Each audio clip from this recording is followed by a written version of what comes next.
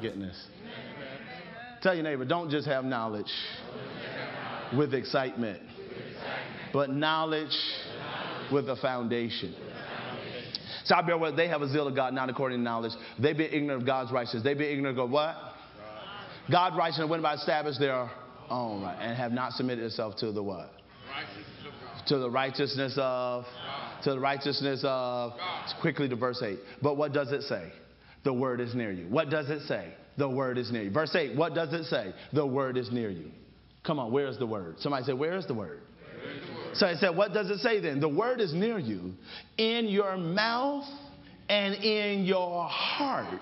That is the word of faith. That's the word of faith which we preach. That's the word of faith which we preach. Y'all gonna get this tonight. That's the word of faith that we preach.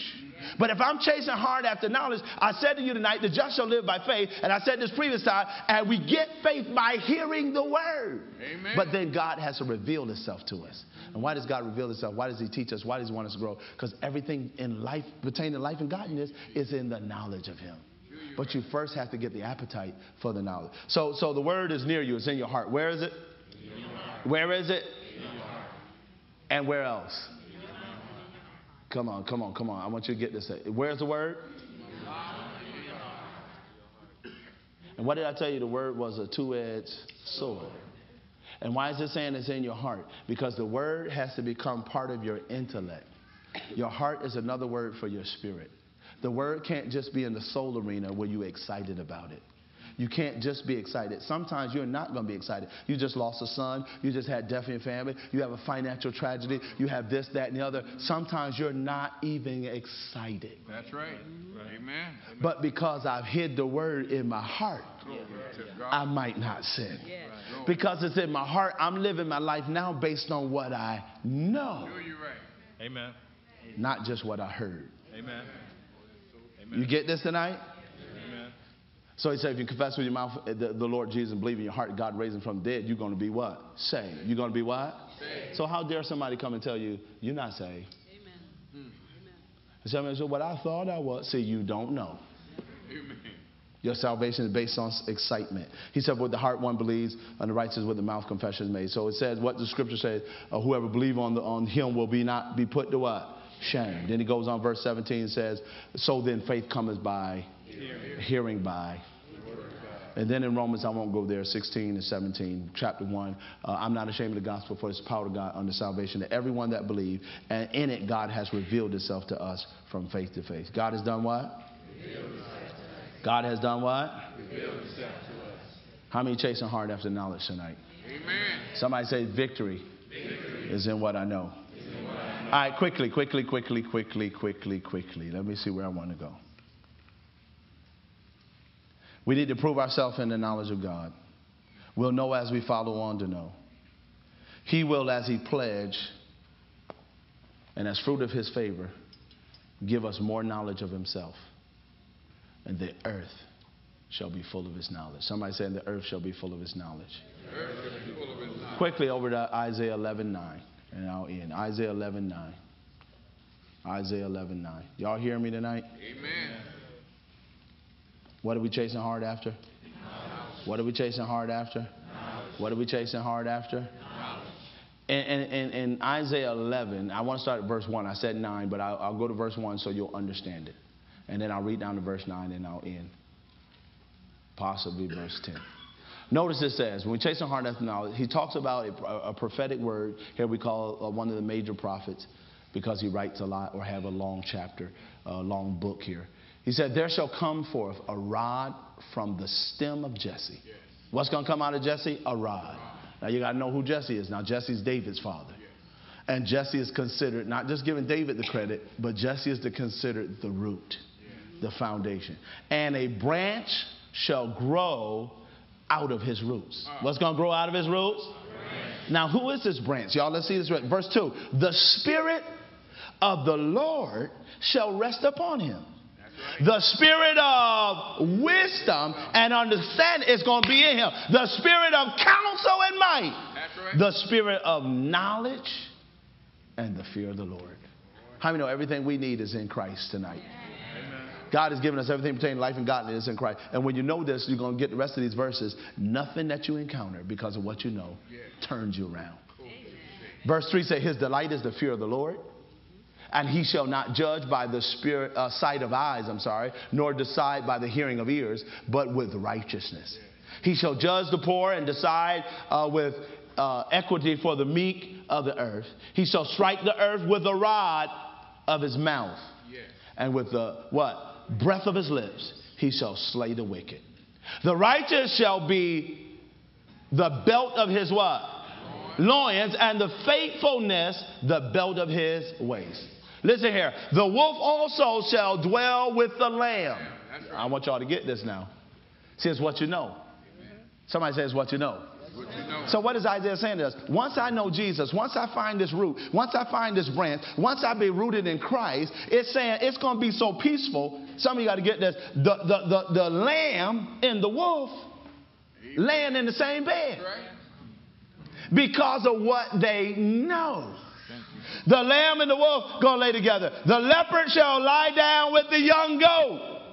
The calf and the young lion and the fattening together, and the little child shall lead them. So now you got a child leading because of knowledge. It's what we know. Knowing Christ. The cow, the bear shall graze. Now you got the cow and the bear eating the same food. Sitting next to each other. Anybody ever seen a household that got a cat and a dog? It always amazes me because the dogs I raised were always chasing every cat. There was no way we could have a cat in the house and have a dog. We even had one dog climb a tree, went after a cat. I mean, he went up the tree, was on the branches. We had a Doberman Pinscher. My brother, we was telling him his dog. All of us had our different dogs, and that was his dog. But we just called him crazy. And a cat came, and the Doberman Pinscher jumped, ran up the tree. Along with the cat. And we was telling your dog done lost his mind. I mean, now he climbing trees. But it must have been something he knew. The cow and the bear shall graze. The young ones shall lie down together. The lion shall eat straw like the ox. The nursing child shall play. Listen to me. A nursing baby shall play by the cobra's hole, the most deadliest snake. Listen to me. When you get the knowledge of Christ, you get peace that surpasses all understanding. That keeps your heart and mind. Listen to me, listen to me, listen to me. All of us that get so troubled over everything, you know why we get so troubled and disturbed? It's all about what we don't know. And sometimes we're not basing it on what we do know. If God be for me, who can be against me? Amen. A nursing baby going to play by the cobra's hole, and the weaned child shall put his hand in the viper's den. Why is all this going to happen? Why is all this happening? Verse 9, everybody read it loud. They shall not hurt nor destroy in all the holy mountain. Why? The earth shall be full of the knowledge of the Lord as the water. Boy, when you get the knowledge of God, tell your neighbor, when you get the knowledge of God, man, you got peace.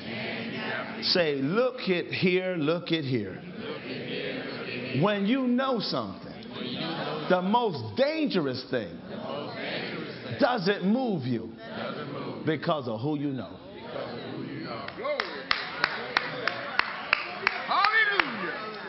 And look how we did, all of us, we get so troubled. Sometimes I have to almost slap myself. You know, I get annoyed sometimes when things trouble me. Because I think, how did I even let that move me? Amen. Amen. Amen. We all been moved by things, a simple thing, but all of a sudden you move. You got to say, wait a minute, how did with what I know? Sure, you're right. Amen. Anybody know God is able? Anybody know he can do exceedingly abundantly above all you? But the doctor said I got 6 months. With what you know. Amen. Amen. But you don't understand, I lost my job. But with what you know.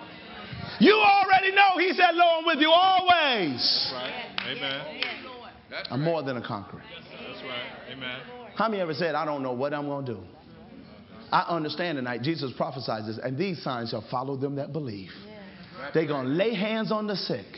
That's what he's talking. They'll drink deadly poison and it won't harm them. They'll pick up serpents. That's what he's talking about, danger. When danger comes, I tell you, I get disturbed. I don't know about you. Based on what I know, I get disturbed when I allow things to bother me. Amen. Even for a split second. When something alarms me, I don't know about you, it always starts right here in the core of me. When I'm alarmed, I feel it right here because it's wrestling against my spirit. But the word, because it's my emotions, my feelings, my appetite, my passion, my desire, all of those things are wrestling with my intellect. But the only thing that settles that upset spirit man or that upset stomach, I got to take a X-Lax or relaxer. I got to put something in there to kill that acid. I got to put something in there to kill that pain. And what is it? I got to get a word. Right, put a word on that thing. Preparation of the heart belongs to man. The answer of the tongue is from the Lord. Amen. The next time you find yourself disturbed, and it ain't going to happen. I'm telling you, that's the only thing that sustained me and brought me through. It's what I know. Amen. There ain't no natural reason for me to still be standing. My Lord. Other than grace. Amen. Amen. Are you following me?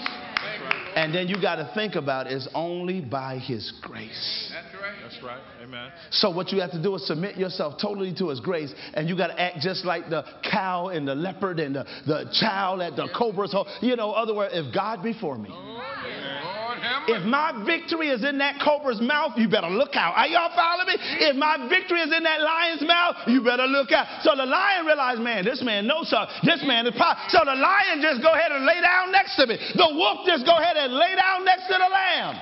Because it say, wait a minute, he knows something. Amen. How many tonight know something? Amen. How many tonight know the Lord? How many tonight have the knowledge of Christ? Somebody shake yourself tonight. Shake yourself. Say, shame on me. How did I let that simple thing move me? I should have rejoiced in what I know. Somebody said, tonight, his knowledge covers the earth like the water covers the sea. Say, God, I receive your knowledge. I'm chasing hard after your knowledge. I understand tonight. My victory is in what I know.